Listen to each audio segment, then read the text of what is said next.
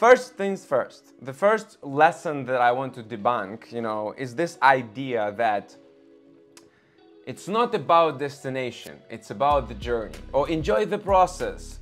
The end goal does not matter, or does not matter as much. Well, I think that's wrong. It's wrong. Let me explain, please.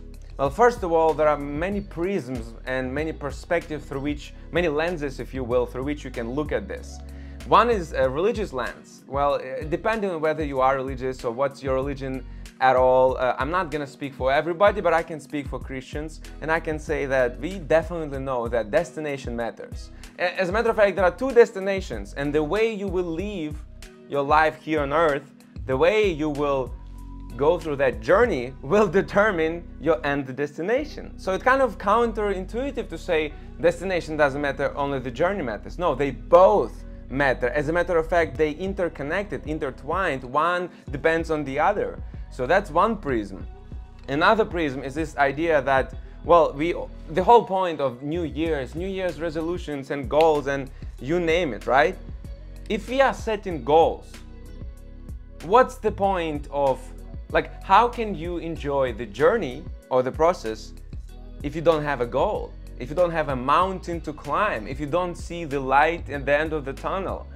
So explain to me how exactly you just go through life, you go with the flow and enjoy the journey. What kind of life is this? To me, it's miserable and crippling and weird and empty.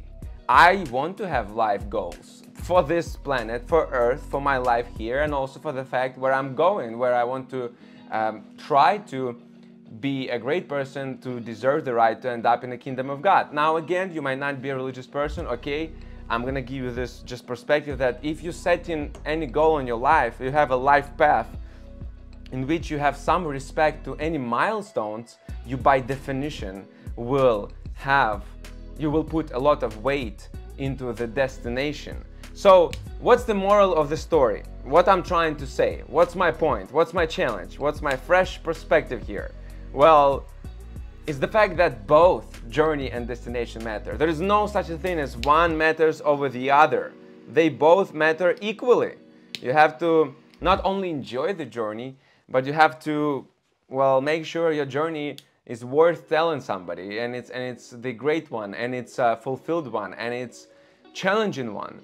Now, others give this advice. The final point I'm gonna make about this one life advice I want to debunk, the final point is that some people say that in very narrow context.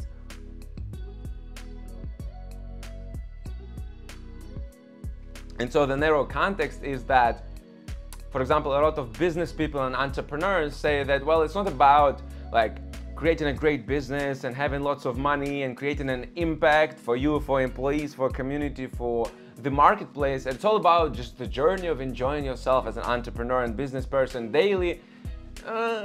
It's not about enjoying, it's about appreciating the fact that the journey is full of, challenges, tests, surprises, mistakes, agony, pain, suffering, and maybe not so much suffering, but like mid to final failures and learnings and experiences. In that sense, yes, but again, you wouldn't enjoy the journey unless you have the goal. You have the goal to build a business, to create a product or service that solves other people's problems. So of course, then maybe by extension, you will enjoy the journey or you will appreciate it. So again, if you don't see where you're going, you can't appreciate the walk. That's my say, that's my life advice. If it's a better mindset for you, God bless, I did my job. If it's not better, well, I tried, I give you a new perspective. You can just listen to it and you can live your life the way you want. But that's the perspective that works for me.